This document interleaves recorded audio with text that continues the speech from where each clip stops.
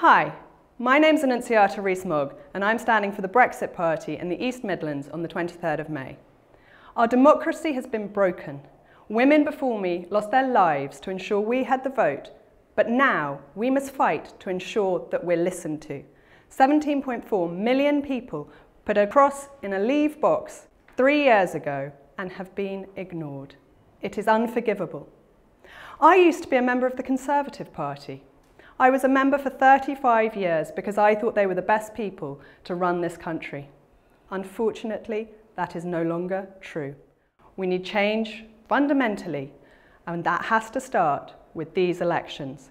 Only the Brexit Party can deliver the democratic rights of the British people. Support us on the 23rd of May and change politics for good.